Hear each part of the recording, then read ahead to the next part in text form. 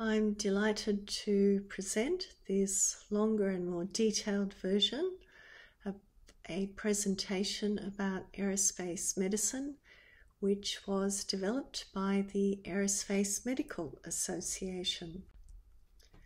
In terms of the overview, we'll run through an introduction, then look at the flight environment, clinical aerospace medicine, and operational aerospace medicine. And if we think about how aerospace medicine works compared to traditional medicine, so typically you go to see the doctor if something's wrong. Occasionally you do go for preventive health activities, which are always a good idea, but we are in the normal Earth environment most of the time. However, in aerospace medicine, you can be dealing with either normal or abnormal physiology, depending on the individual, and also to some extent depending on the environment, which can be quite abnormal or unusual. It wasn't really until humans got off the ground that we realized that there could be additional demands on our physiology from going to altitude, for instance. And aviation medicine itself was developed because of the high losses of life in World War I due to physically unfit pilots. This is not something that would even enter our contemplation these days, that pilots could be unfit for flight. And in addition, the development of manned spaceflight, or spaceflight with humans, led to evolution of aviation medicine into aerospace medicine. Aerospace medicine practitioners have a very wide brief, looking after people who work, engage in recreation and travel in the air, sea and space. They're trained in medicine but have a special knowledge of operating in these extreme environments. And as a result, they're uniquely equipped to make decisions on selection and retention of aviators, divers, and space mission and space flight participants. If we have a look at this little graphic, in the middle we have aerospace medicine physicians, and if we go around the rim from the top, we have the military. So people working in the armed forces across the globe, the FAA and the DOT or Department of Transport in the US. This can be in areas like certification and appeals, aeromedical examiner training and oversight, and accident investigation. Space agencies involvement can include astronaut selection and training, clinical and basic science studies, developments of countermeasures and longitudinal health, space medical operations, support for space agencies, and there are many space agencies all around the world. Not all of them have human spaceflight activities, but the largest ones do. And also the growing area of commercial space ventures. Then moving on to hyperbaric medicine. Practitioners are involved with evaluation and treatment. So things like pathological gas bubble formation, osteo and soft tissue radionecrosis from radiation treatment, treatment of wound infections and thermal burns. And then lastly, airline medical departments. This can cover factors like crew and passenger health, safety policy and regulatory compliance. A very large role for aerospace medicine practitioners is as aviation medical examiners, or AMEs. In Australia, they're called DAMEs, Designated Aviation Medical Examiners. And in the USA, they're designated, trained and supervised by the FAA flight surgeons. And in Australia, as I've said, they're called DAMEs and supervised by CASA, the Civil Aviation Authority. They're responsible for examining and certifying civilian pilots, but to become an aviation medical examiner, you have to undergo training to understand aviation-related problems, physiology, standards, and administrative processes. The US has a 1-week course with mandatory refresher courses. Different courses in different places have different durations. There are also international aviation medical examiners through the European Aviation Safety Agency. Similar training, but 60-hour basic and 60-hour advanced courses. There are military flight surgeons who care for aviators and their families and manage aerospace medicine and public health programs. And there are special training programs, for instance, the US residency in aerospace medicine. You'll often see this abbreviated as RAM, and non-RAM military courses.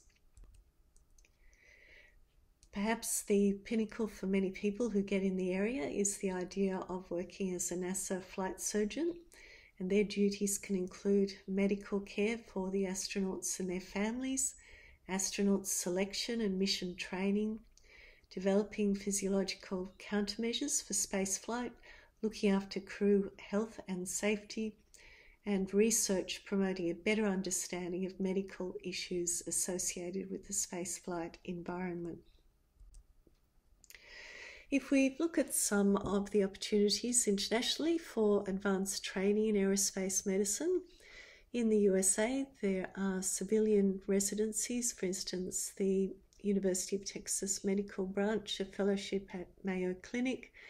There are military residencies in all 3 branches of the forces, and also fairly new space medicine fellowships, which are being offered by an increasing number of organisations. In the UK, aerospace medicine is a subspecialty of occupational medicine. There's a diploma and master's degree course at King's College in London, and also a military fellowship at the Royal Air Force Centre of Aviation Medicine. So you might ask, do I have to be a doctor to be involved in aerospace medicine? And happily the answer is no. There are many different areas in which you can be involved with aerospace medicine. It includes psychologists, physiologists, engineers, environmental health professionals, nurses, hygienists, radiation health professionals, etc., etc. So if you're interested, there are always opportunities and ways to get involved. A number of countries do offer training in aerospace medicine, whether this is through the military or civilian components. So it's always worth checking what the situation is in your own country. It does vary very, very widely. Some countries don't have this sort of training, but there are also these days, post-pandemic, many webinars and online resources that you can access free of charge, even if your own country doesn't offer this kind of training per se. Right, well, let's have a little bit of a look at the flight environment. So starting with the theory of flight and looking at flight within the atmosphere, Bernoulli and Newton described the concept of lift when air flows over a wing, a very basic principle but super important. And then if we're looking at space flight, there are a number of different aspects. There's suborbital, where you go up and come down again without going into orbit. Orbital, for instance, the International Space Station. Lunar, so humans had a number of trips to the moon via the Apollo program, and the recent Artemis test flight was successful, so the next step will be to send astronauts in around the moon and back again safely, and then interplanetary. That's a longer term goal, but the first part of that would be the idea of sending humans to Mars. If we look at our wonderful atmosphere, it does have a standard composition. Nitrogen about 78%, oxygen about 21%, and other gases about 1%. There are additional components such as dust and sea salt, and that will vary depending where you are. Some places too have a lot more smog and atmospheric pollutants than others. The atmosphere can be described as the gaseous mass surrounding the Earth, which is retained by the Earth's gravitational field. So gravity is incredibly important in holding our atmosphere in place, and the Earth's magnetic field is also very important in stopping that atmosphere from being blown away by the solar wind. And how the atmosphere behaves in terms of physical principles is governed by the gas laws. The key atmospheric properties that we need to consider when we're going up are temperature, pressure, humidity, oxygen, and radiation. If we look at how the atmosphere is classified, there is this thing called a standard atmosphere. The nomenclature does vary slightly depending on where you're coming from, but it's described as being at sea level or 15 degrees Celsius, standard pressure of 760 millimeters of mercury or 29.92 inches of mercury or 1013.2 millibars. And there's a little calculation there to show you how pressure can change with altitude. So if we're 760 millimeters of mercury at sea level and we go to just over 5,000 meters, the atmospheric pressure is 380 millimeters. So that's half of the pressure at sea level. And you can see that very effectively demonstrates the higher up you go, the less and less the pressure is, and of course there are physiological implications as a result of that. And this is just a more detailed description of how the pressure changes. At 2,400 meters we have 3/4 of the atmospheric pressure, 5,500 roughly half of atmospheric pressure, and then if you're at 10,000 meters it's only about 1/4 of atmospheric pressure. So you can see the higher up you go, the further and further you go, the more you're going to get to the point where there isn't any atmospheric pressure. And as a result, there's no air to breathe. The atmosphere is classified into a number of layers, and the most important of those are the troposphere, which is where most planes fly, and there is a temperature lapse rate which occurs in the middle of that.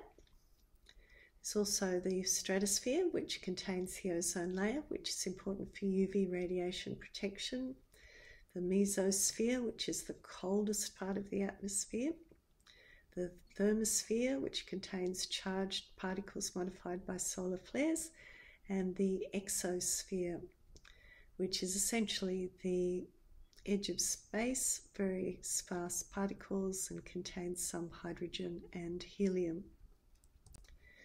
If we're looking at the different aspects of aerospace physiology, basically just about any body system can be affected.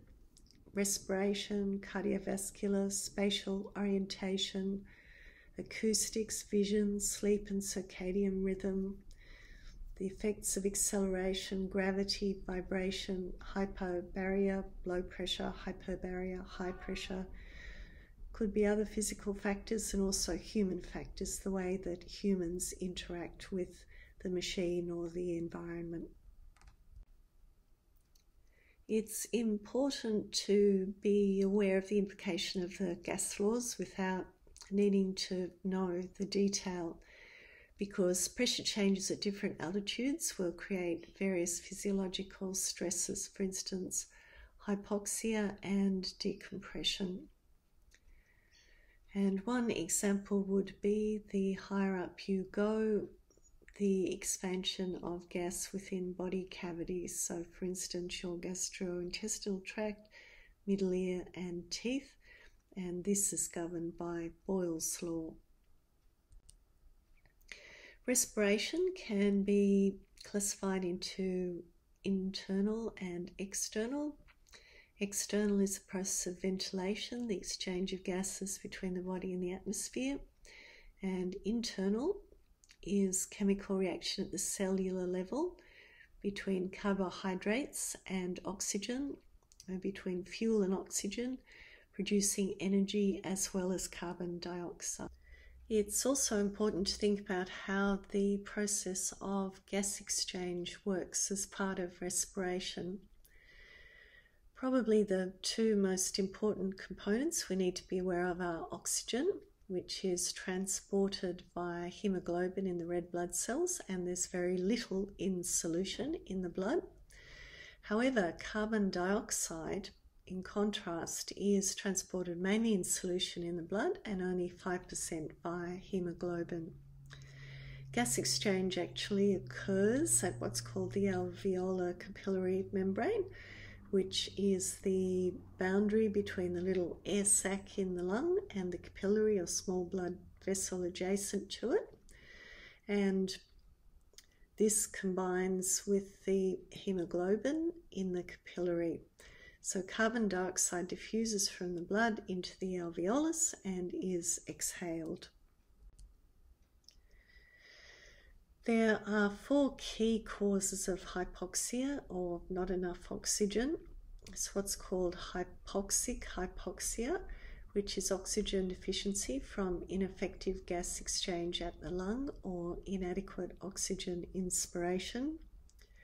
Hypemic hypoxia, which is oxygen deficiency from reduced oxygen carrying capacity in the blood. Histotoxic hypoxia, which is oxygen deficiency from an inability to use oxygen at the molecular level. And stagnant hypoxia, which is oxygen deficiency from inadequate delivery of blood flow. There's one really important thing to keep in mind about hypoxia, and that is that altitude is a really crucial factor. The higher up you go, the less time you have to react if you begin to develop hypoxia, so the less time you have to recognize and remedy the situation.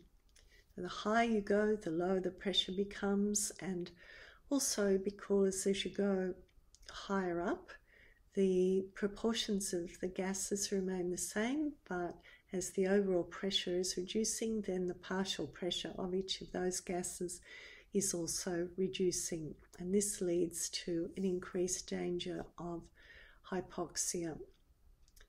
And by the time that you're getting up to 50,000 feet or 16,666 meters, you only have 9 to 12 seconds of effective performance time before you are overcome by hypoxia. And really important point here, insidious onset makes hypoxia a real danger in high altitude flight. Anytime you have hypobaria or reduced pressure, you can get decompression sickness. And we've probably all heard about it in relation to diving, scuba diving, but you can also get altitude decompression sickness. And there are a number of different aspects to decompression illness that includes gas embolisms and trapped gas. This is a result of decompression in accordance with another gas law, which is called Henry's law. So the higher up you go, the less the pressure, and if you have a decompression event, for instance, a window blows out of the aircraft, then you'll get a significant barometric pressure decrease, and the pressure of nitrogen in your blood is then higher than the ambient barometric pressure, which can lead to nitrogen coming out of solution and forming bubbles, which can result in decompression sickness. There are a number of typical symptoms that people can experience. Limb pain, this is about 90% of all symptoms. Most common, typically joint or muscle pain. Skin symptoms, about 13%. Mottling, pins and needles, tingling and prickling. Neurological, between 1 and 8%. And they can be really, really variable symptoms, but if any of these occur, it's always worth thinking about the possibility of decompression sickness if people have recently been flying or diving, and pulmonary or respiratory, about 3%. And these type of symptoms are sometimes called the chokes. The treatment of altitude hyperbarrier and decompression sickness includes immediate treatment in the aircraft with 100% oxygen, descending as soon as practical, declaring an emergency, and landing the nearest place where medical assistance is available. And with the repressurization during descent, symptoms may potentially resolve. After landing, hyperbaric oxygen therapy can be useful, so increased relative pressure. This can compress the bubbles, increasing the circulation and providing more oxygen to the tissues. It's always important to keep in mind if the person might need specialty care for more serious symptoms such as respiratory or neurological, or those that don't resolve during descent or repressurization, and potentially think about a neurological consultation. In order to be protected from decompression sickness, it's necessary to have an adequately pressurized cabin, and sometimes people will go through a denitrogenation process by what's called pre-oxygenation, which involves pre-breathing 100% oxygen to essentially get rid of the nitrogen in your blood. This is useful before decompression, but it's also useful if it's done below 16,000 feet. Moving on to other factors, we can think about acceleration, inertial forces, and the cardiovascular system. At all times, in order to remain conscious, the cardiovascular system has to provide adequate blood flow, and there's an equation there: cardiac output equals mean arterial pressure divided by total peripheral resistance. Don't worry too much about that. The most important thing to remember is that accelerative stress will challenge the cardiovascular system's ability to maintain blood flow to all vital systems, especially the brain, and it may also impede venous blood return to the heart. The goal is always adequate end organ perfusion. And if we're thinking about G-forces, you can have both positive and negative G-forces. And G-forces also occur in 3 dimensions. There's Gx, Gy, and Gz. And the little graphic there is a good representation of how that works. If you're involved in a high-performance aircraft, you're typically going to include higher G-forces than if you're in a passenger aircraft, and it's possible to get what's called a G-induced loss of consciousness, or G-LOC, which is a state of unconsciousness when the G-forces reduce blood flow to the brain below the critical level. And there's also a thing called the push-pull effect, which is where you have decreased tolerance to positive G-forces resulting from a preceding relative negative G-force. In terms of human toleration to positive G-forces, if you are undergoing a long duration, which is classified as being over 1 second, with 2 Gs, you're compressed into the seat, it's a bit hard to move, 3Gs, your limbs and body feel heavy, it's impossible to move or escape from the aircraft. And if it's more than 3Gs, potentially you can have dimming or greying of vision and a possible G-lock. It is also possible to train people techniques to withstand G-forces, and that's something that military aviators will undergo, and also astronauts. If it's just a very short duration, humans can tolerate up to 40G, but this does depend on the body position.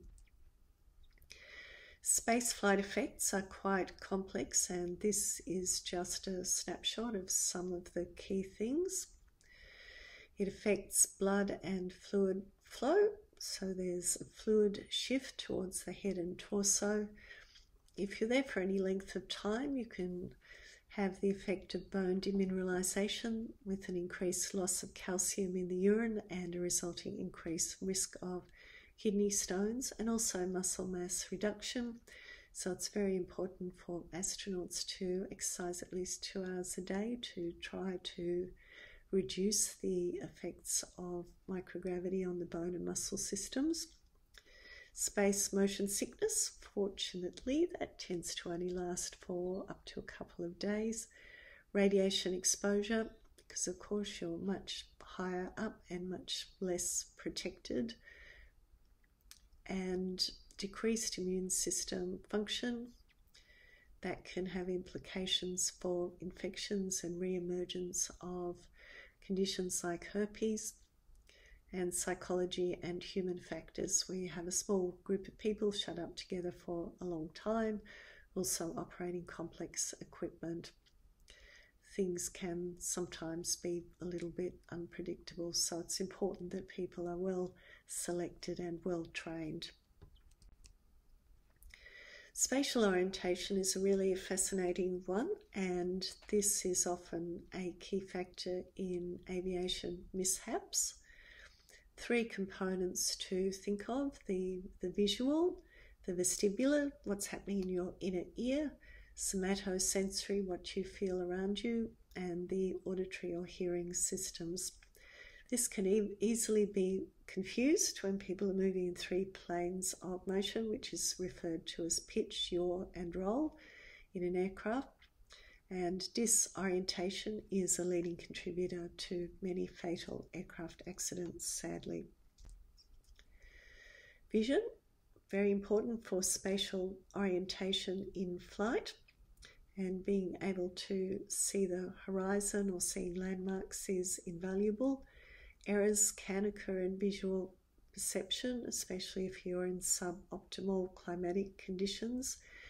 And also colour vision deficiencies. These can affect up to 8% of men and 2% of women. And there's a note there that identifying these deficiencies is becoming more important as aircraft and air traffic control displays utilise colours and visual cues to display critical information.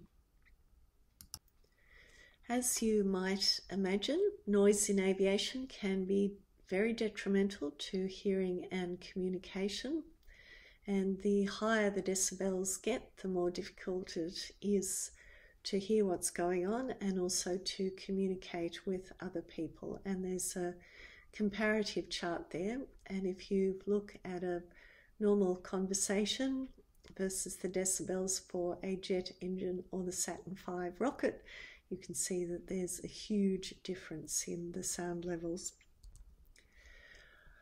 Vibration is also another interesting one, which you might not necessarily think about.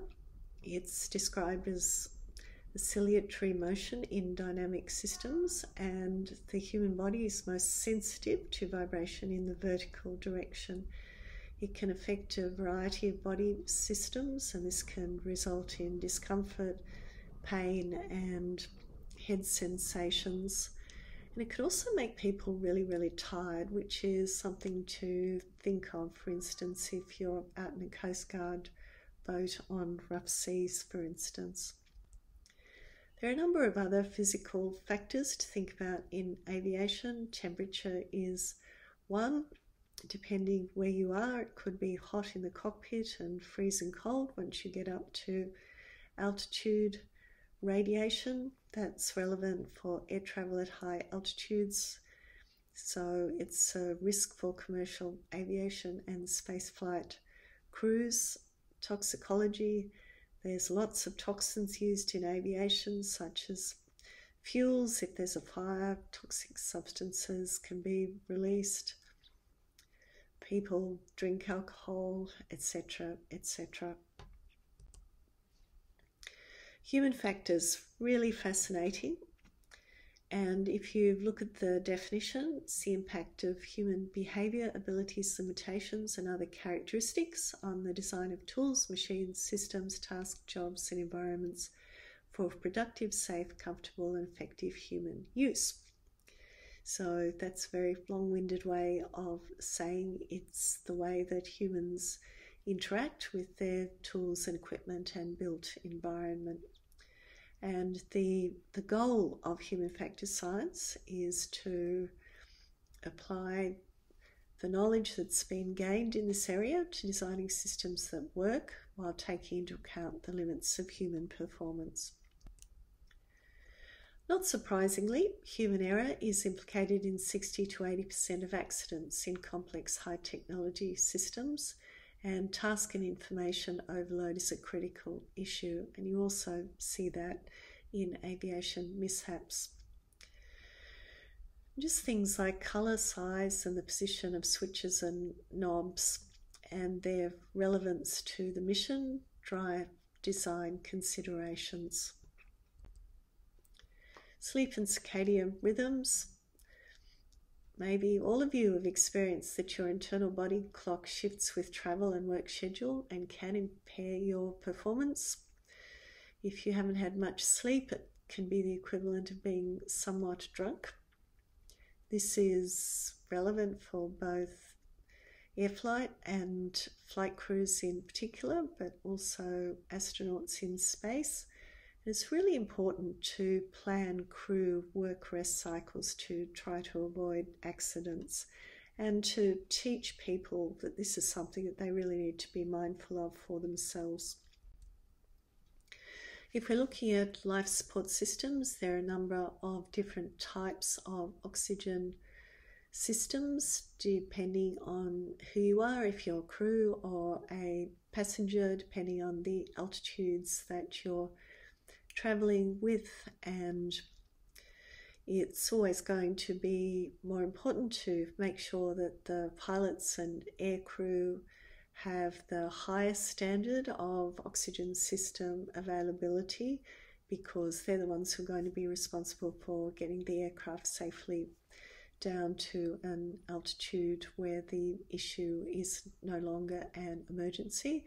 But of course, it's also important to look after the passengers as far as possible, but generally supplemental oxygen for passengers will only be for short-term emergency use. And the theory behind this is that it should last long enough that the flight crew can get the aircraft down to a level where the need for oxygen is going to be reduced to a point where supplemental oxygen is not required. Air quality is another issue which has become into focus with the COVID-19 pandemic, and there are a number of air quality factors to take into account. So the pressure, the amount of oxygen, the amount of carbon dioxide, the temperature, the amount of ozone, the humidity, any bioaerosols like COVID-19, and tobacco used to be a big factor. Fortunately, this should no longer be playing a part in aviation unless somebody decides to do the wrong thing. Humidity is greatly reduced during air flight, so the air is very, very dry, and people will often say that they notice that their mucous membranes are getting dry and irritated. So things like eye drops and nasal sprays can be quite helpful, but our good old homeostatic processes within our body to maintain our plasma electrolyte balance at a nice comfortable level. Aeroplanes do have a very high level of air recirculation and exchange, so this is somewhat reassuring in the context of the pandemic, and also have high efficiency particulate air filtration processes. And carbon dioxide is maintained at the sea level equivalent. It's important to have some sort of medical support, and flight crew will be at least first aid trained, and occasionally there will be medical personnel on the aircraft who are capable of rendering assistance, but this shouldn't be assumed, because if you're a radiologist or a dermatologist, for instance, you might not necessarily have the emergency medicine skills to be able to help in a life-threatening situation. Having a medical system, a medical kit, is important to minimise risks as far as possible, to try to avoid unscheduled diversions, but always needing to be aware that the medical capabilities are limited in flight. Communication is really important, so ground support and liaising with experts. People can fly if they require medical oxygen, but they usually have to go through an assessment process and need to make special arrangements with the airline.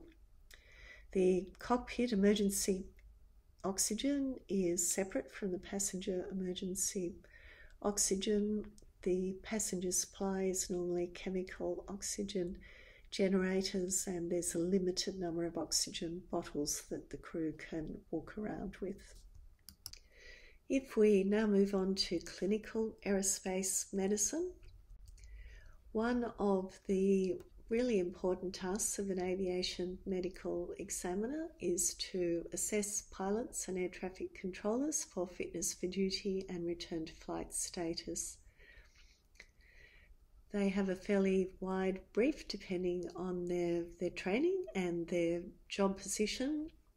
Could be screening aviators, astronauts, air traffic control personnel for sudden incapacitation or degradation in skills.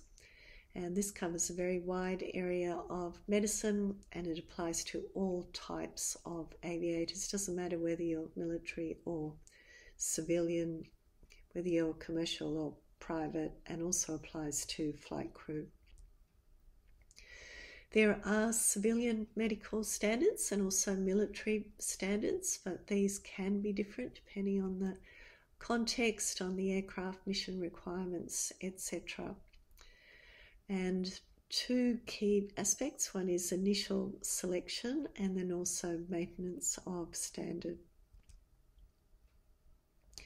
There is a multi-system approach, and this is the US terminology here, but broadly it includes cardiology, pulmonology or respiratory medicine, ophthalmology, eyes, otolaryngology, so ears and throat, psychiatry and psychology, neurology and other conditions. Starting first with cardiology, it's important to undertake an assessment to mitigate the risk of sudden or subtle incapacitation in aviation and space travel. This can include things like arrhythmias, coronary disease, valve disease, syncope, and the use of pacemakers. Pulmonology or respiratory medicine, factors like trapped gas, which can increase the risk of barotrauma with changes in pressure because gas bubbles will get bigger the higher up you go. Lung disease can contribute to hypoxia under reduced pressure conditions, so this might increase the need for oxygen in flight and impact on safety. And sleep apnea and resulting fatigue can also impact on aviation safety. Vision, of course, is critical in aviation, and you have to think about distant, intermediate and near vision. Target acquisition, we're not just talking about the military setting and the use of weapons, also just things like being able to see the runway or being able to see a landmark. This all impacts on being able to safely operate the aircraft. And if you're flying under visual flight rules, if you're not flying with an instrument rating, then you need to be able to see and be seen. Colour vision, important with instrument displays, so if you're colourblind, that could potentially be a problem, and special assessments need to be undertaken in the case of people who are colourblind. Depth perception and stereo vision, really important for terrain avoidance, i.e. to avoid crashing into the ground and for landing. And maintaining visual acuity. This can be done through the use of glasses or contact lenses if people don't have perfect vision, or surgery might be suitable in some circumstances.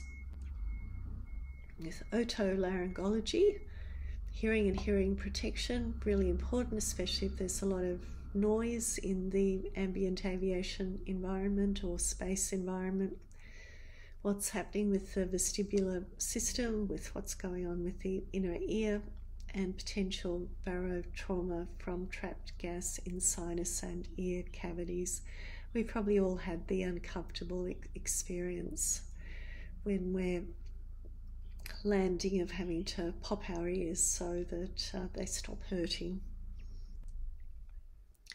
Psychology and psychiatry is obviously critical because we don't want people who are mentally unwell in any way flying planes or being involved in spaceflight. And sadly, there have been some deliberate air crashes where the pilot has been mentally unstable and crashed the aircraft as a result. So people do need to be assessed for the absence of significant psychiatric disease, and psychological and psychiatric factors are really important for long-term isolation and in small groups. For long duration spaceflight, whether this is exploration or orbital, commercial aircraft, having a locked cockpit door can be good for stopping terrorists, but it can also be problematic if you do have an unstable pilot because nobody can get in to stop the plane from crashing. And really important for commercial spaceflight and spaceflight participants, because you need to know that people aren't going to react badly when they get into that weightless environment. And there have been a number of interesting studies using centrifuge to see how ordinary people might react to commercial spaceflight, and some people have reacted adversely in a psychological sense to just being spun around in a centrifuge. So screening people in advance makes a great deal of sense. Thinking about neurology, you do need to check that people are fit to fly, and important to focus on conditions which could potentially lead to sudden or subtle incapacitation. That can include, as far as you can screen for these things, seizures, TIA and strokes, traumatic brain injury, unexplained loss of consciousness, intracranial masses, tumours and cancers, the effects of HIV and AIDS, sleep disorders, and also taking any disqualifying medications which might make you drowsy, for instance. Always going to be other medical and surgical conditions, and probably the best way to look at this is ones which might potentially impact on flight safety, influence crew performance in flight, influence behaviour or cognitive processing, or lead to sudden or subtle incapacitation. And really important that aerospace practitioners do continuously review changing medical practices, procedures and medications for use in the flight and space environment. So that idea of continuing medical education is really, really important.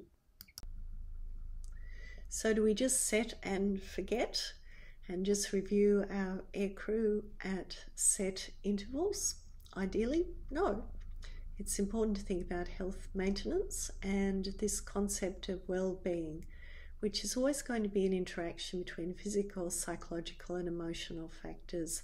Human body can't be isolated from the mind and vice versa, and you also can't isolate people effectively from what makes them who they are and their family and cultural backgrounds, etc. So, important factors: regular crew rest cycles, exercise and diet, avoiding self-induced stressors, for instance, alcohol, nicotine and caffeine, and the importance of maintaining a balance in life and in work-family life in particular. Important too to have longitudinal, ongoing health and wellness surveillance to ensure that aircrew have long, safe and productive careers, and also to keep some vision on emerging occupational risks and exposures or environmental threats. And I guess you could say that COVID-19 could potentially be one of those situations where we had to look at things a little bit differently. Hyperbaric medicine is another area of endeavour which can fall within aerospace medicine, but there is a specific society for this called the Undersea and Hyperbaric Medicine Society, which focuses on this area more deeply.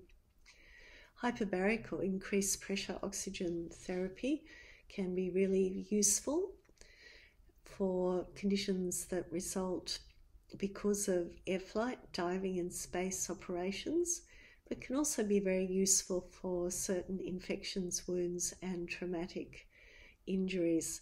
Like many areas of health and medicine, investigations and research are really important to understand the science behind it and the best clinical indications. And depending on your location, it is possible to undertake formal training in this area. We have a longer list of indications on the right, but that was probably nicely summarised by the first paragraph on the left. If we finally move into operational aerospace medicine, the purpose of this is to address the challenges of operating aerospace vehicles in a physiologically challenging environment. This applies to both military and civilian settings and aims for management and prevention of medical events during operations.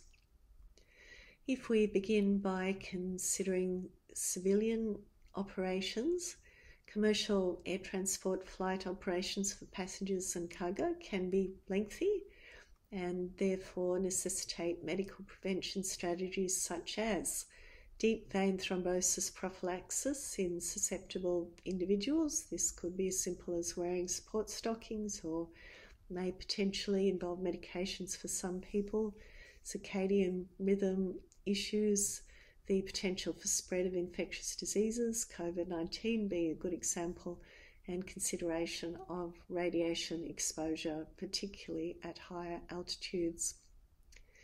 And emerging commercial spaceflight operations also underlie the importance of continued judicious review and assessment for medical standards-based operations. This is an evolving area and there's a lot of discussion going on, and I'm sure over the next couple of years we will start to see more and more standards emerge in relation to this.